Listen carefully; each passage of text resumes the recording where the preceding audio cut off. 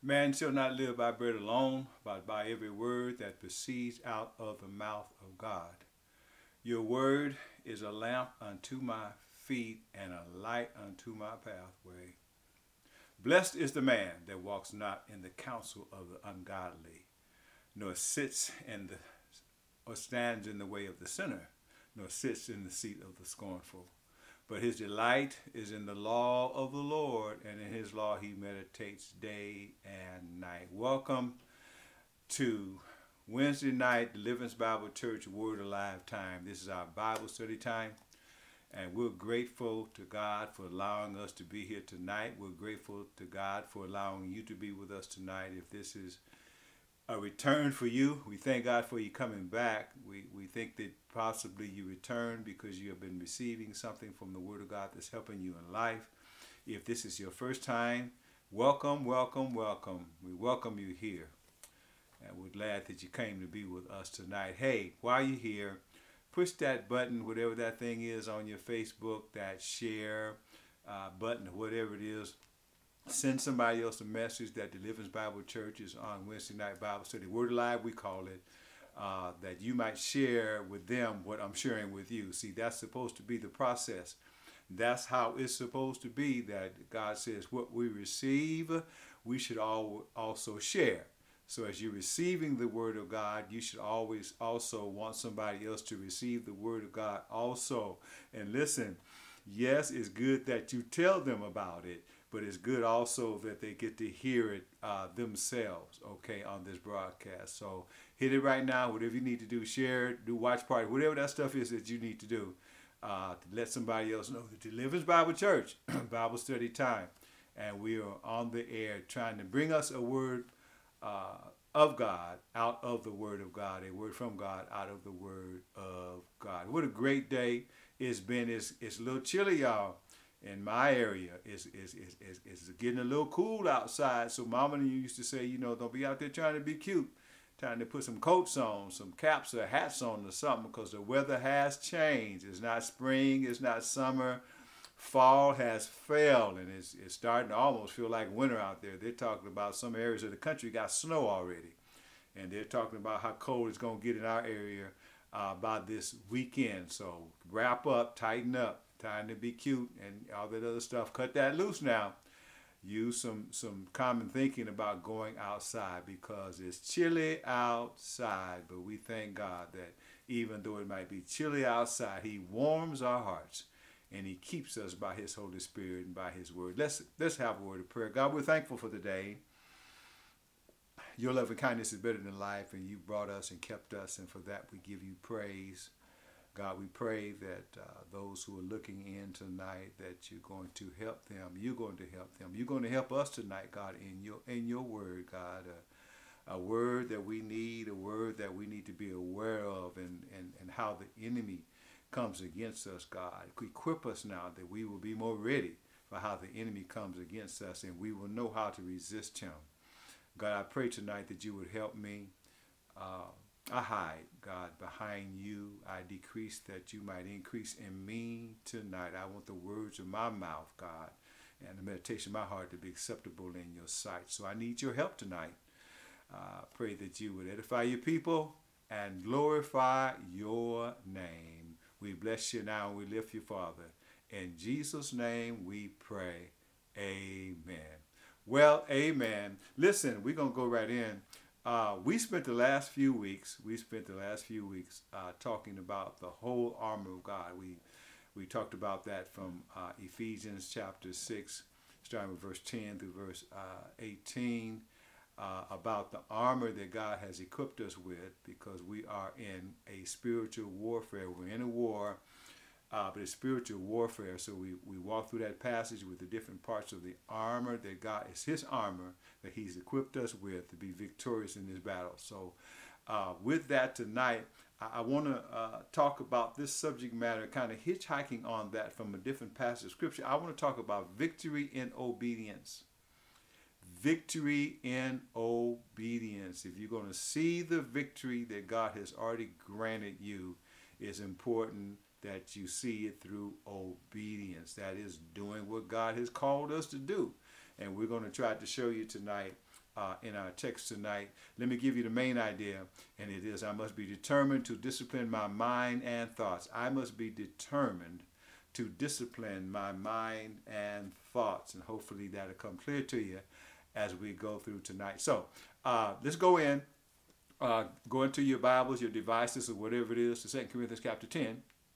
And we're going to look at some issues here that Paul brings out about disciplining the mind and the thoughts.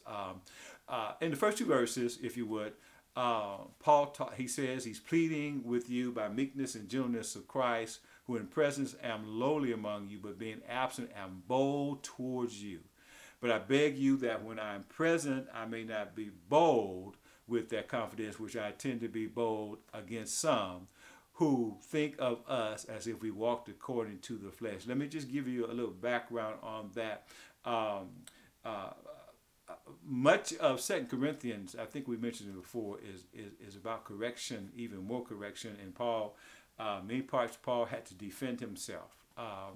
There were those who came behind him and really practiced character assassination on him. They brought up some things against Paul to discredit him, and if they could discredit him, they could discredit his teaching. And they accused him of having self-motivated ideas. It was self-serving ideas, self-serving motives. Okay, and so they brought these things against Paul, and apparently there were those some who wrote to Paul. This is an answer of some things that they had were concerned about to Paul, and Paul was answering back about these false teachers, these teachers who came in behind Paul and wanted to mess up what he had taught. So Paul had to write back to them to tell them, wait a minute, you know how I've been with you, you know how I've been when I was there, and so I'm concerned about you allowing these false teachers to spread this stuff about me. I'm concerned about that. So in writing this letter, writing this part, he says, I'm sending you, I'm talking to you about this in this letter. I'm being bold towards you in the letter. You know that when I was with you, I was in meekness and gentleness of Christ, but now that these things have come up that I've heard about, there's a boldness now. This is a more forceful Paul, if you would, now. And I'm writing you this letter so that you would pay attention and get these things in order, so that when I come to you, I can come to you again by meekness and gentleness and not boldness. In other words, pay heed to what I'm saying to you. Work on what I'm saying to you so I won't have to say it to you when I come back. This is kind of like, I think sometimes you might take your car in, or whatever, to get it repaired or whatever, and you pay for it, and you get back home and something's wrong or whatever, they didn't get it right. So what do? You call them, and this is what you tell them. You tell them something's wrong with my car. You tell them you expect them to fix it. You're bold on that phone. You tell them you shouldn't have to go through this. You paid them, and you shouldn't have to go through this. You're real bold on the phone when you're talking to them, and what you tell them is that I want to bring my car back. And I expect that when I bring my car back, you're going to take care of the problem. So they make notes or whatever. And the issue is you want to make sure they get it on the phone. Listen to this. So you don't have to repeat yourself when you get back to the dealership. Okay? You don't want to have to repeat at the dealership what you said to them on the phone. And what you expect then is when you get to the dealership, they said, oh, yes, Mr. Jackson, we got the notes here from what you said need to be done. Give us the keys. Do you need a ride home, or you want to wait, whatever, okay, because they already got it. This is the idea with Paul, is that I want you to take notice of what I'm saying to you now, and take care of it now, so that when I come back, I don't have to be this way when I come back, because I want to be meek and gentle. As a matter of fact, by the way, make sure that when you call them to tell them that something's wrong with your car, make sure you do it in a Christ-like manner. Even though you're being bold, don't be ugly. You can be bold, but you don't have to be ugly. Don't be ugly on people. You can state your point. You can let them know that you don't like what happened, but you don't have to be ugly on people. Okay, that's just for somebody out there tonight. So Paul writes to them, and so what he wants them to understand really is that those who were attacking him, coming up saying that they were questioning his motives. He wants them to understand that the root of the attack is spiritual. This is what he wants them to understand, that these false teachers that were coming after him, talking about him, if you would, because a lot of ways people go after people is by talking about them, to discredit them, to put them down, to assassinate their character. A lot of it is talking. He wanted them to understand that the root of the issue of the attack is spiritual. Why do we need to catch this? Okay, because when the enemy comes after you today, the root of the attack is spiritual. Listen, he might use people, okay, and he might use people in a persuasive manner. We'll see that perhaps in just a few minutes. You know, it might not always be just an ugly thing on you. It's just words being used to persuade others against you, perhaps, or whatever it might be.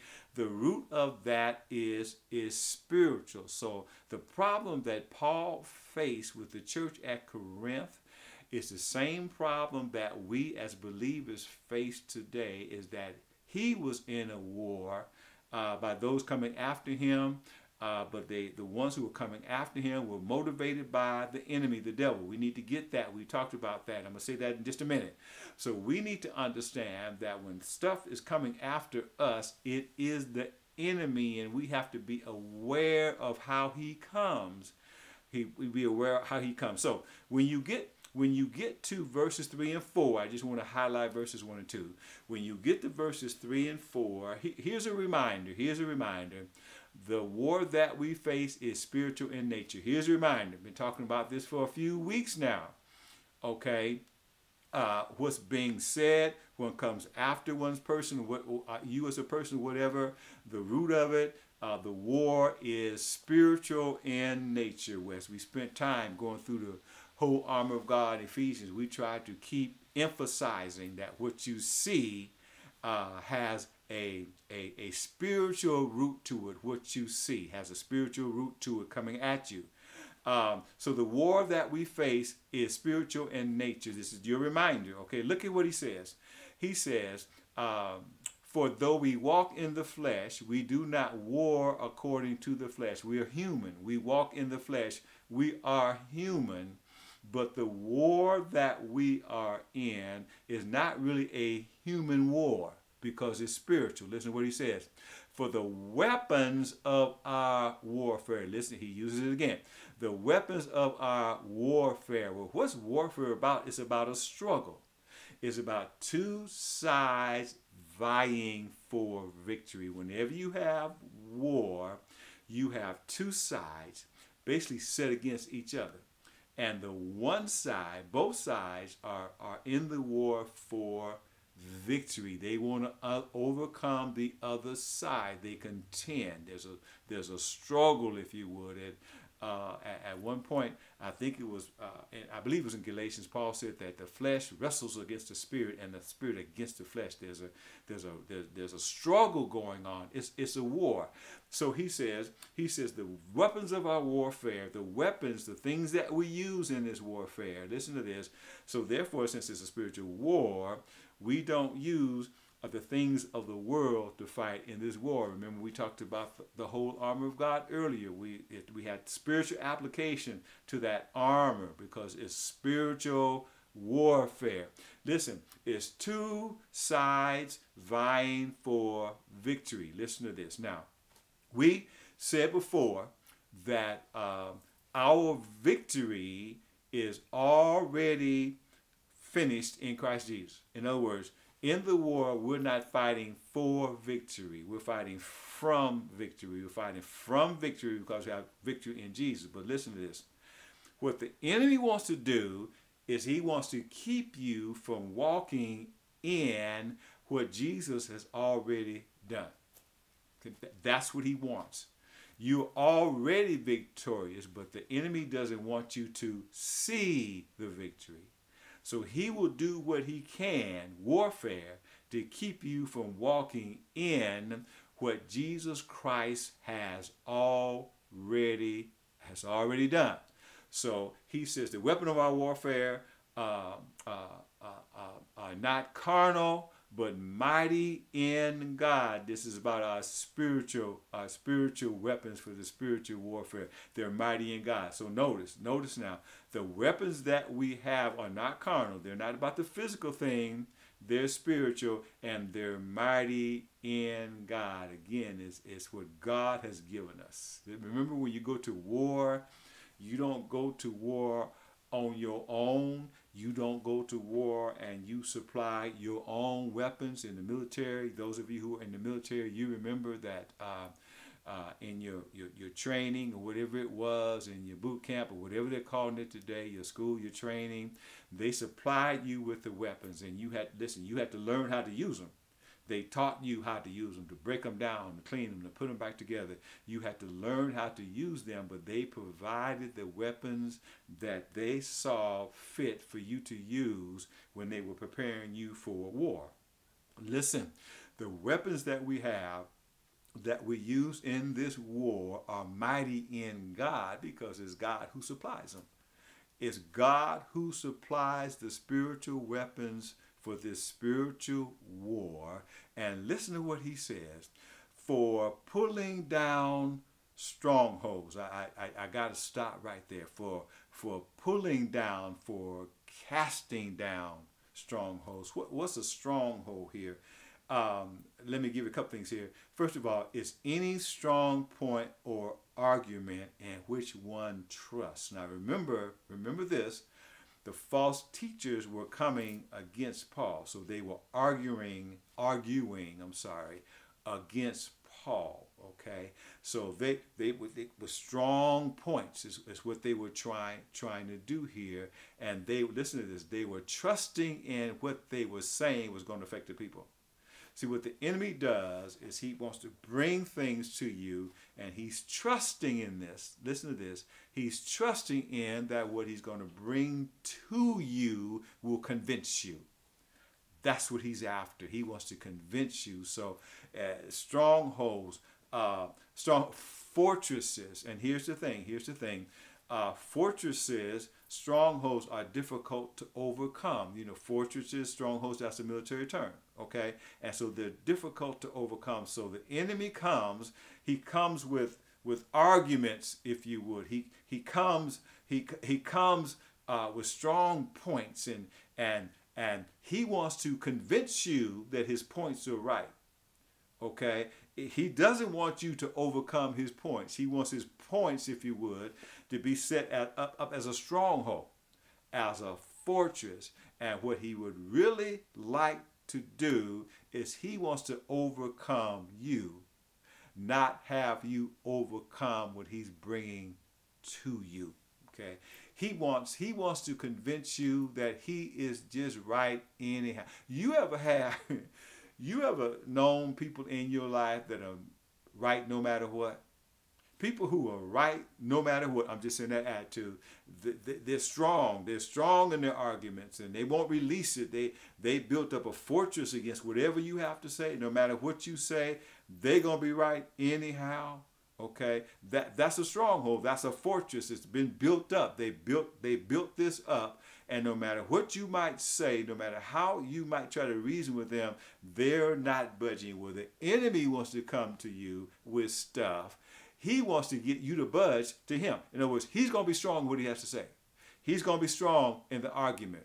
And so him coming strong in the argument is him trying to get you to come over to where he wants you to be. Strongholds, and he deals with strongholds in your life. That's why. Listen, that's why so many times when you consider this, we'll get to this later, but consider this. Why is it so hard to break a habit? Why is it so hard to break something that you know is not good for you? Because it's become a stronghold, and it's difficult to overcome. It's got embedded, and it's hard to get it out. And so it's in your mind, it's in your will, it's in everything that this is it. This is the way it is. You can't get away from this. You can't get over this because it's been embedded by the enemy. So he wants to embed stuff. He wants to come against you with thoughts, with arguments, to embed stuff to become a stronghold. And he wants that to become a part of your life. He's not giving in to you. He wants you to give in to it. Okay? So the review, that was the review. The review was that we face that the war we are in is spiritual in nature. As those false teachers were coming against Paul in the spiritual realm to discredit him, to defame his name, to commit character assassination on him, the enemy is going to come against you also. You and I, you are a child of God. And the enemy comes against you now because you are a child of God, okay? Listen, let's move on. Let's move on. So we got the reminder. We got the reminder in verse 4 here, 3 and 4, that it's spiritual. This is a spiritual thing. By nature, it's a spiritual thing. So when you get to verse 5, we're still dealing with the thoughts in here. Verse 5, the enemy wants to introduce thoughts that lead to behavior contrary to God's will. This is the whole purpose. This is the whole purpose of why he comes after you. This is the whole purpose of why he comes after me. He wants to introduce thoughts. Remember arguments? He wants to introduce thoughts that lead to a behavior that's contrary to God's will. Look what he says. He said, this is what we have to do. This is what you need to be aware of, okay? The weapons of our warfare are not according to the flesh. They are warfare, but they are, here it is. This is what we do. We cast down arguments. We have to cast down, pull down, or destroy arguments. Arguments. These are speculations of the mind that precede and determine conduct. This is what arguments are. They are speculations of the mind. Their point of view, their perspective that wants to have its way. Okay? Because once the speculation of the mind has its way, it now can determine conduct. It can determine conduct. And listen to this. This is what it's after. He wants to build in you as a believer destructive patterns of thought. And what he wants to do is lead you away from following God. You're a soldier in the army of the Lord. Okay. You got your war clothes on in the army of the Lord. Okay. Got your sword and your shield in the army of the Lord. But what the enemy wants to do is he wants to raise speculations in your mind. He wants to raise arguments in your mind. Listen to this. And you got to be able to cast those arguments down. In other words, instead of you understanding, seeing what God says, he wants you to accept his point of view. He wants you to accept his point of view. Arguments, speculations, all kinds of things that he will throw at you. He will throw at your mind, and they can be destructive patterns of thought. Your lifestyle can become a destructive pattern of life because he wants to lead you astray. And once he leads you astray, he wants to hold you hostage. He's really after holding you hostage. And it could be sinful, harmful, and addictive behavior, but he wants to hold you hostage by listen to this, by dominating your thinking. The enemy wants to dominate your thinking, because if he can dominate your thinking, he can also influence your conduct. Remember, whatever dominates your thinking shows up in your conduct, and that's what he's after. Okay, you belong to God. He can't have you. He can't have you. But what he wants to do is he wants to dominate your thinking, to control your conduct, so you could be a soldier in the army of the Lord, and you could do all that other stuff, and you could be led astray by the thinking of the enemy. Because if you're just singing it, he doesn't mind you singing it. He just don't want you to live it. He wants you to sing songs and be detached from the songs that you sing. He don't want you to live that way. And the way he comes at you is by introducing thoughts that can lead to destructive patterns of behavior. And listen to this, you won't even recognize it. You won't even recognize it, because remember this, whenever the enemy introduces something to you, he never introduces it at a way that you recognize that it's not good for you. He tries to convince you that this is the best for you. He tries to convince you that he's looking out for your good, okay? But in the long run, he's trying to set you up to bring you down. That is what he is after. Let me see. Let me see if I can do it this way with Paul. Paul talking to Timothy over 2 Timothy 4, starting at verse 2. 2 Timothy 4, starting at verse 2. He says, preach the word, be ready in season and out of season, convince, rebuke, exhort with all long-suffering and teaching. For the time will come when they will not endure sound doctrine, sound doctrine, doctrine that is sound, doctrine that is sound. It's interesting because that word sound there, is derived from the Greek word from which we get our word hygiene, cleanliness, sound doctrine, cleanliness, has to do with cleanliness. Okay, they won't endure doctrine that will keep them moving the way God wants them to move, cleanliness and how God wants them to live. Okay, but now watch this. But according to their own desires, this is why you got to check your desires. Because they have itching ears. Listen, he's not teaching what they want to hear, so their ears itch. And you know what happens when you have an itch? You know what you want to do? You want to scratch it, because scratching makes it sound better, feel better. So he says they have itching ears. They look for or heap unto themselves teachers. They're looking for teachers. Listen to this. They're looking for teachers that will agree with what they want to hear. They're looking for teachers that will bring in arguments that agree with what they want to be in life, okay? And they will turn their ears away from the truth and be turned aside to fables, speculations, perspectives contrary to God, fables, and they can be led astray. Because here's the thing. Here's what the enemy wants to do. Listen to this. The enemy wants to present stuff to you that sounds good and makes sense.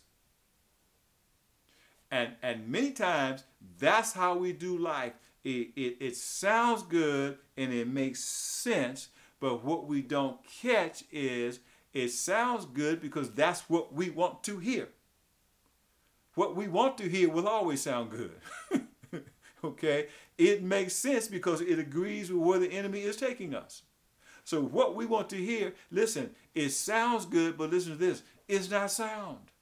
It sounds good, but it is not sound. Okay? You can't lean on it. You can't depend on it. It sounds good. And so what the enemy does, and this is why we have to pull it down, is the enemy wants to introduce, listen, thoughts, speculations of the mind.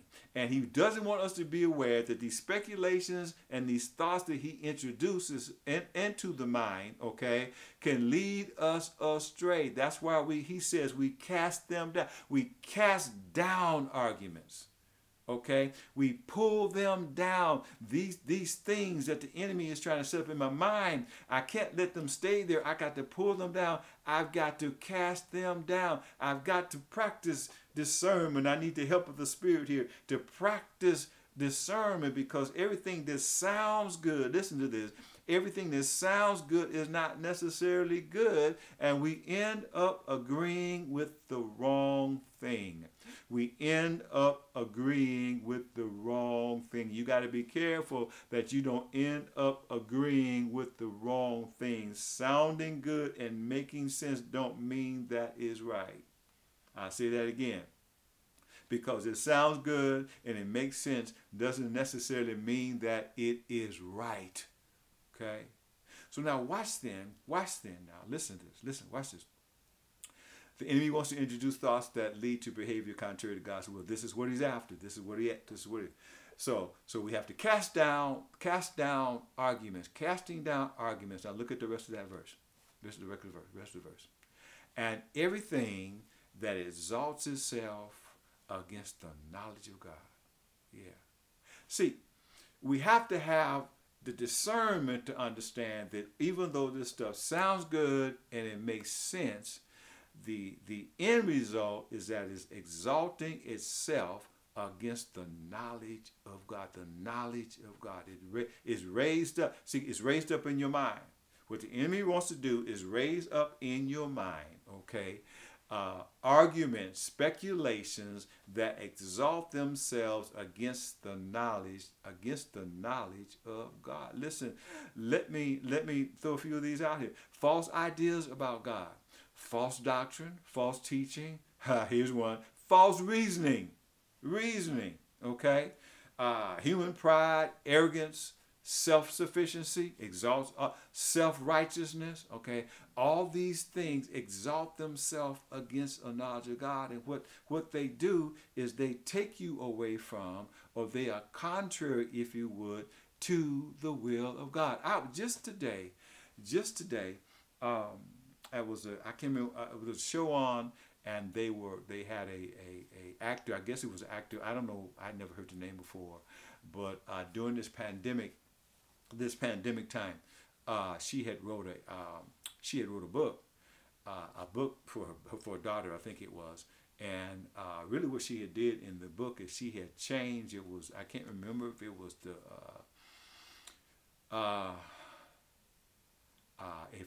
Three Little Pigs, I can't remember what, but she had did some gender neutralizing, some gender switching, if you would. For as long as I known the Three Pigs, the wolf was a man. So he was a male. She made the wolf a female. So she did some gender switching stuff along the way. And so they were talking to her about the book, and what they were talking about was it was bringing confusing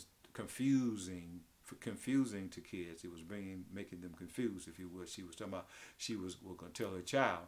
She was going to let her child define herself. She was going to let her child define herself. She was not pushing male nor female. It was kind of like what they feel like. Okay, what they feel like. And so those who were interviewing her were saying, that's good, because they're doing that in school today and stuff. The gender thing, you don't have to accept. Here's what it was: you don't have to accept what the doctor said you were. You don't have to accept what the doctor said you were when you were born. Okay, that's basically what it was. Okay, and so we've got this going on around now. And I'm talking about arguments and speculations. We got this going on around us that you don't have to accept what the doctor said you were when you were born. You can determine what you are. This is gender stuff here. You can be your gender.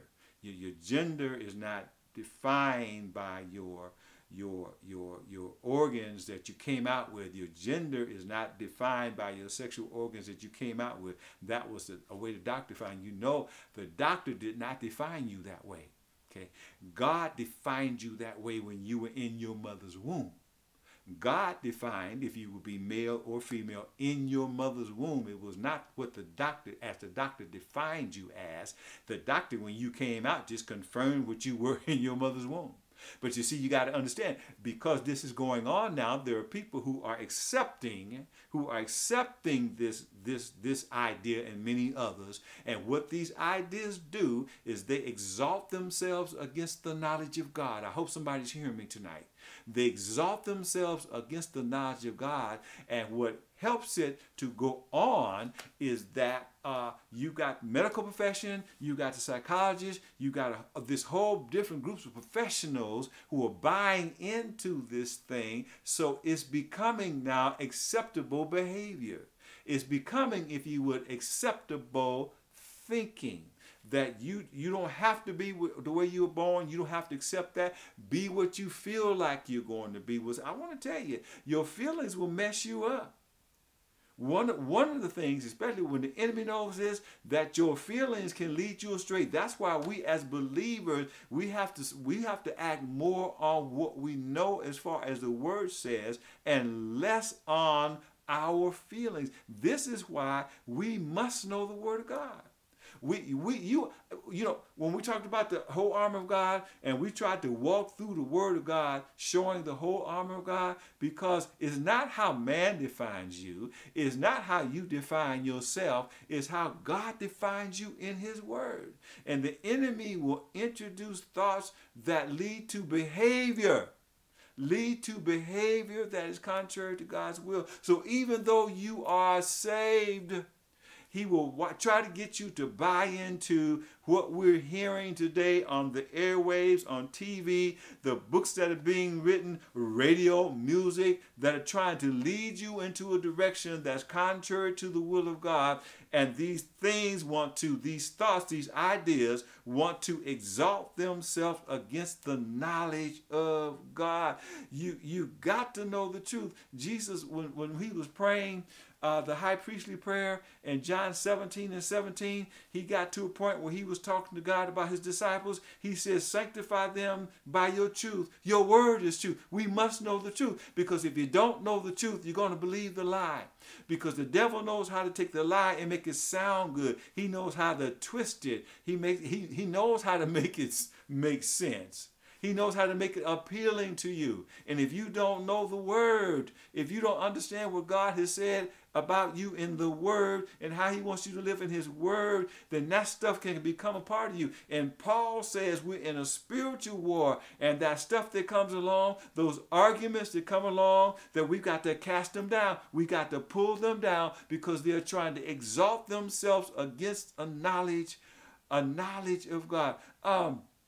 I told this story to our men several times, that years ago, when Promise Keepers was going strong, they had a pastors conference in Atlanta, and so a bunch of us went down from Tacoma. You know, they invited pastors to come down, and they scholarshiped us. They scholarshiped us to try to help us to come down, and after the conference was over, coming back home on the plane, I was sitting.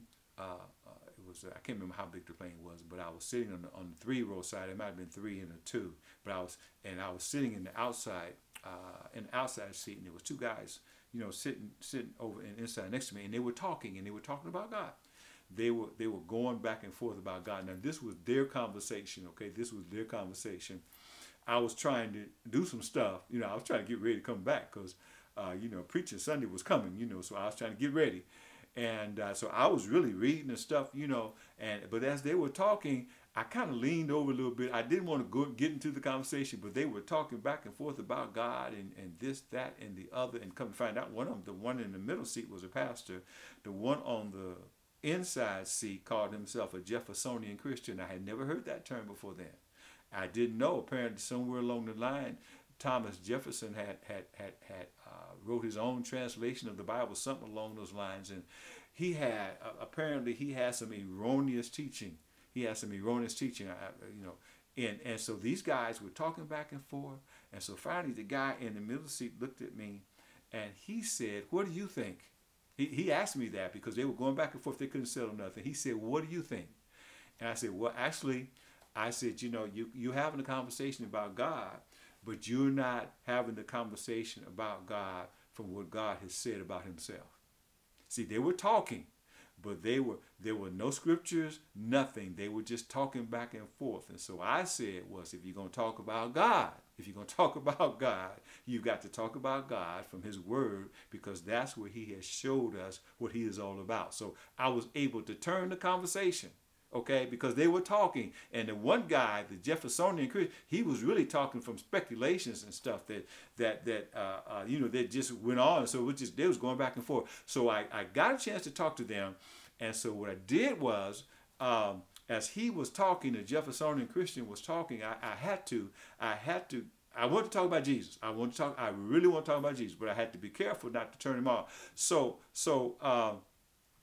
as we talked, he said Jesus was a great prophet. It's what he said. He said Jesus was a great prophet, and he jumped over. I'm taking time to do this. Y'all stay with me for a minute. He went over to he invited himself into John chapter 14. He said, well, Jesus said that in his house there were many mansions there. He said, now mansions mean prophets. I said, oh really? He said, yeah. So I gave him my Bible, okay, the one I had with me, and I had him turn to John 14. And he began reading it. He said, that means prophets. I said, well, what do you mean it means prophets? He said, well, that means there's prophets. What he said to me, that means there's many ways to Christ. Many mansions, many prophets, many ways to God. I'm sorry, not many ways to Christ, many ways to God. That's what he said to me. I said, really now? He said, yeah. He said, yeah, there's many prophets. There's many ways to God. That's what he said to me. I said, okay, good. I said, so I began to question him, because now what he was talking from, he's talking from speculations. He's talking from arguments. He's talking from a point of view, okay? So what I said to him, tell me, I said, did Jesus tell the truth all the time? He said, yeah. He said, sometimes Jesus said what he knew the hearers wanted to hear, but he always told the truth, which is a speculation. He said what they want to hear. He always told the truth, but he didn't just say what they wanted to hear. A lot of folk got upset with him when he said what he said, because it was true. Anyway, I said, but so Jesus told the truth all the time. Can we agree on that? I said, Jesus never lied. He said, no, he never lied. I said, Jesus told the truth all the time. He said, yes, Jesus told the truth all the time. I said, so if Jesus said it, it was truth. He said, yes, if Jesus said it, it was the truth. So I said, okay, this is Jesus talking here in John chapter 14. He said, yeah, that's right. I said, okay, read verse 6. And he looked at it, and it said, I am the way, the truth, and the life. No man comes to the Father but by me. And he didn't say that. I said, now you said to me, Jesus always told the truth, right? He said, yeah, Jesus always told the truth. I said, so you said that many mansions meant many prophets, which meant there were many ways to God. He said, yeah, I said that. I said, but now you just read, and you just agreed with me that Jesus always told the truth. He said, yeah, he did. I said, so what you just read, Jesus said the only way to the Father is by him. And he looked at, literally, y'all, this is true. He looked at it again. He looked at it again, and he took the Bible that I gave him, and he turned it over. He looked at the outside, the back of it. He looked at it like he had never seen nothing like that before. And as he looked at it, I now saw, and it was the power of the Spirit, I now saw that his mind was turning, because what he read, what he read in the Word of God was contrary to what he'd been taught. Okay? So as he looked at it, I said, would you like to have it? And he said, yes. I said, fine, you keep it. You keep it. And I'm hopefully, maybe I'll see him in heaven. I don't know his name. I can't even tell you what he looked like now. But I do know that in that conversation, there was speculation. Okay, there were patterns of thought, and this pattern of thought that he had picked up from the Jeffersonian Bible had not led him to God. It had led him away from God. And God, I believe that God, by divine appointment on that day when I got on that plane, I thought I was going to sit down and I was going to do some stuff to get ready for Sunday. God had something different in mind, because God wanted that guy that was sitting one seat over from me. He needed to be confronted with the truth of his word because he was believing speculations. What he was believing was not about God. This stuff that he had learned from the Jeffersonian Bible had exalted itself against a knowledge of God. This is why you got to know the truth. This is why you got to live in God's truth. Jesus said, because if you don't live in God's truth, you're living in a lie. And let me tell you what the outworking of lies are. Lies in the devil are about bondage. A lie can keep you in bondage. Believing what is not true can keep you in what is not true, and you can be in bondage. You can be in bondage and not even know it because you agreeing with something that you've heard, and you don't know. Since you don't know the truth, you will fall for the lie, and therefore you will live your life according to that lie. This is why you got to have the word. We were just in conversation last night in our men's Zoom meeting, and before we close, a brother asked a question. Somebody had said something to him, and when he asked the question, I could see the faces on the other brothers on the Zoom like, say, why? Okay, so I said, as he was talking, my mind was running. And so what I did was, this was a speculation is what it was. So what I did was my mind ran, and I ran to find the text that would take care of the speculation, because what he had been told was false. What he had been told was not true. And I was able to go to the Word of God and listen what I was able to do. I was able to cast down that argument. You know why? Because while it might have sounded good, it was not sound, because it was not the truth. You got to know the Word of God. Blessed is the man that walks not in the counsel of ungodly, nor stands in the way of sinners, nor sit in the seat of the scornful. But his delight is in the law of the Lord, and in his law he meditates day and night. What about the sinner, the scornful, the counsel of ungodly? They are contrary to God. And they have arguments that are contrary to God.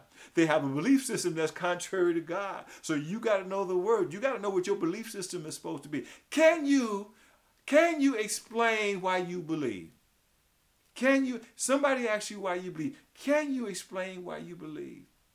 You got to know what you believe. And you got to know when the false comes, so that you recognize it, because you recognize it based on what you know and what you believe in the Word of God. We got to be able to cast it down, those false ideas. Cast down everything that wants to exalt itself against the knowledge of God, and get you to go with that instead of what you know about God. You got to know, let me get through. Let me get through. Let me get through. Let me get through. He says, so we cast down everything. We cast down arguments and everything, high thing that exalts itself against the knowledge of God. Let me get through. Let me get through. And then he says at the end of the verse, I want to quit here, bringing every thought into captivity to the obedience of Christ. Here it is. Now this is it. This is it. I got to discipline my mind and my thoughts. Bring every thought, everything that the enemy brings to you. Every thought, everything that exalts itself against the knowledge of God, he says that we've got to cast them down. Listen to this. Bringing every thought into captivity. Captivity. When you got a war, you have captives. Here it is. Captivity to obedience of Christ. Here it is. Here it is. The contrary thoughts are defeated by obedience to Christ. Or you could say, listen to this. Listen to see. You could say, my contrary thoughts. Because the enemy, and listen to this. Many times, thank you, Jesus, when the enemy introduces something to your thoughts, to your mind, he don't want you to recognize they're from him. He wants you to think they're your own thoughts. Why? Isn't that something? He doesn't want you to recognize he's the one trying to plant the seed. He doesn't want you to recognize that he's the one trying to get you to go astray. That's why he introduces them as something good for you. Be good to you, good for you. So my contrary thoughts, what the enemy wants to introduce, are defeated by obedience to Christ. Now, again, I said you got to know the word. You got to know the word. You got to know the word. Okay? This is not a word a day keeps the devil away. This is not a verse a day keeps the devil away. You got to know. You got to know. So when the thing comes, you know what to do with it. See, here's the thing. When the thought comes, you got to know what to do with it. You don't want it lingering. You don't want it hanging around. You don't want it trying to expand your thinking to get deeper on it. You got to bring that thought into captivity. You got to capture that thing. You got to make it a prisoner. How do you make it a prisoner? By obeying Christ. But the thought wants you to walk out of God's will. When we obey Christ, we walk in his God's will. So when the thought comes, you got to recognize it and you got to take it captive and you got to do just the opposite of what the thought wants you to do, and that's obeying Christ. The thought wants you to go one way. Christ says go this way. You got to go the way Christ wants you to go. That's how you bring the thought captive. That's why we often say you got to have a word for that stuff that's going on with you. You got to have a word for what the enemy is bringing against you. That's why we say you got to know yourself well enough. You got to know how the enemy comes against you. And when the enemy comes against you, you got to have it is written so you can obey. It is written, and that's how you bring that thought captive. You imprison it.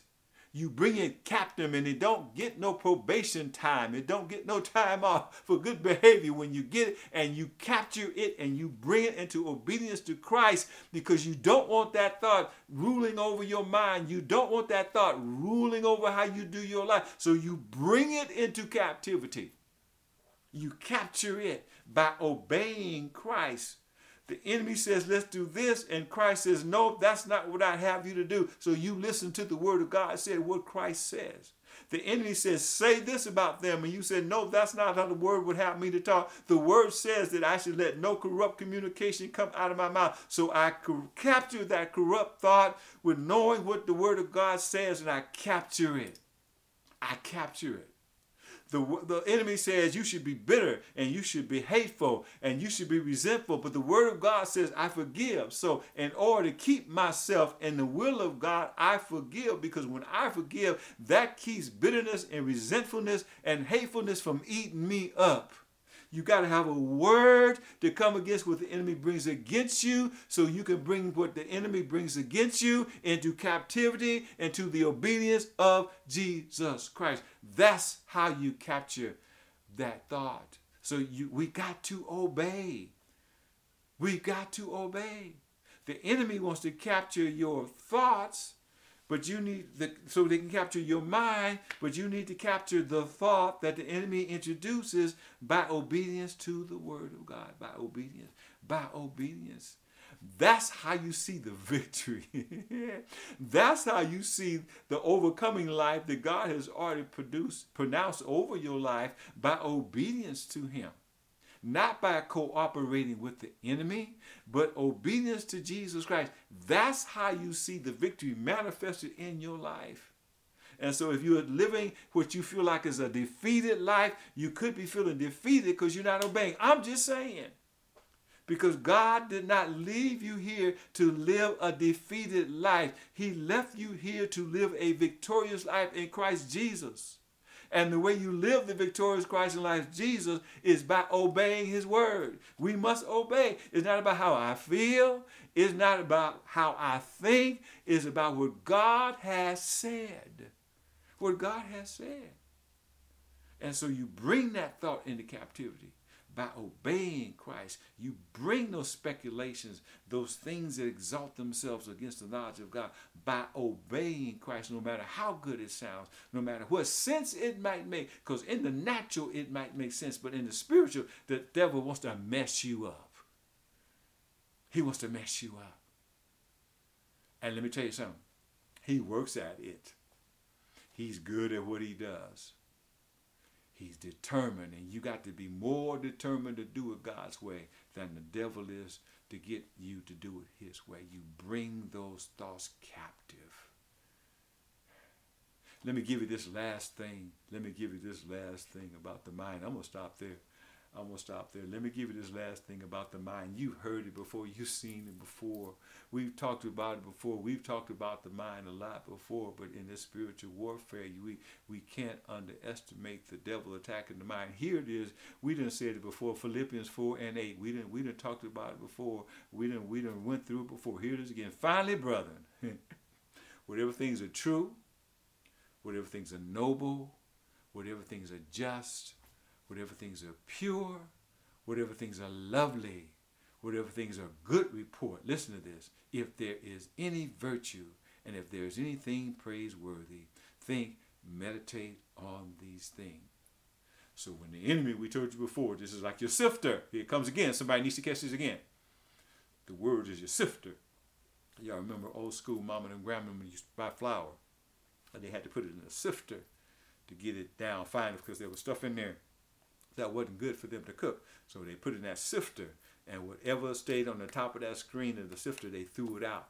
They didn't want that getting into the bread or whatever they was going to make, so they threw that out. This is your sifter. This is a sifter for your thoughts. Here it is, a sifter for your thoughts, spiritual sifter for your thoughts. If it don't fit in verse 8, man, this is good. If it don't fit in verse 8, reject it. Reject it. Okay? Reject it. This is how you obey. You obey this. And we told you before, if this is too complicated, if you can't learn this all, just think about the life of Jesus. Just think about Jesus. Because every one of these virtues, everything you see here is about Jesus Christ. If it don't fit what Jesus was about, then you reject it. Because it's trying to exalt itself against the knowledge of God. If it don't fit how Jesus modeled and the lifestyle of a kingdom person and what we see in the Bible, then you got to reject it because it's trying to exalt itself against the knowledge of God. So we've got what we need. God has equipped us with what we need. He's given us His Word. He's given us His Holy Spirit. And we need to use what He has given us. Stop asking God for what He's already done. Use what God has already given you. He don't need to give you no more.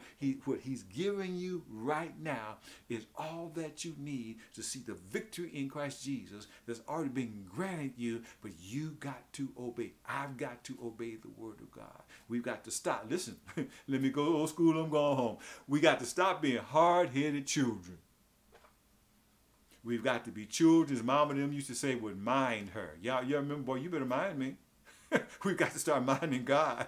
We got to start listening to the Word and obeying the Word, and then we see the victory in Christ Jesus. It comes by our obedience. Pray with me if you would. God, we bless you tonight. I thank you for your word tonight. I pray that your word has enlightened our life. Your word has made a life plainer in what you've called us to do. And that's to obey you. That the enemy is coming. He wants to cause us to live contrary to you, God, but you've already given us what we need to see the victory in Christ Jesus. And we need to obey. We just need to say yes, Lord, and not just yes, Lord, out of our lives, but God, I pray that we live a yes, Lord life, a yes, Lord lifestyle. And when the enemy tries to draw us away, that we say no to the enemy and yes to you. Bless you now for being so good and so kind. In Jesus' name we pray. Amen. Bless you. Thank you again for coming out and being with us on this Wednesday evening. Hopefully something was said that's going to encourage you in your walk. To take another look at your walk. Take a look at your priorities. The Word helps us to build our priorities, but the priority needs to be saying yes to Jesus Christ. Walking in His will and walking in His way. Hopefully you'll be back with us Sunday morning at 11:30 a.m. We'll be back again bringing us a word from God out of the Word of God. Enjoy the rest of your evening.